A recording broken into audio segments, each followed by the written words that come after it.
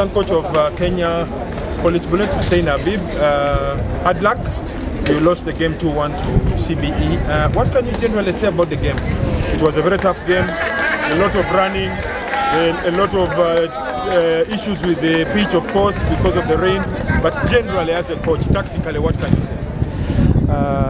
To my side, I can say that they are a worthy opponent. They are very good on field, tactically, teamwork. They deserve it. Your team is through to the semi-finals, and of course it's the knockout stage next, which means a different ball game. How are you planning for this now? We are going back to the drawing board. We are going to work on it to rectify the problems and to find the solution for the next game. Briefly, the first game was a draw, the second game you won, the third one you have lost. Can you wrap up basically the whole performance, because it's the first time that your team is performing at this level of tournament? What can you generally say about how the girls are faring, because those are 3 games and there's another 4th game to come at the semi-final stage?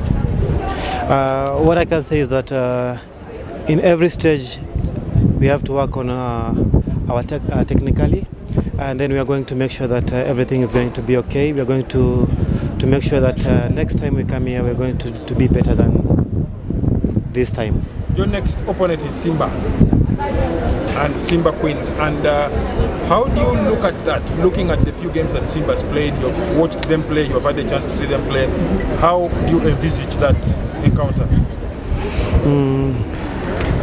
Maybe the most important thing is that when you go back to the drawing board, we are going to work on what we have seen, and we are going to approach the game differently.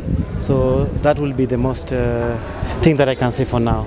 Okay. Yeah. Thanks, Coach. Yeah.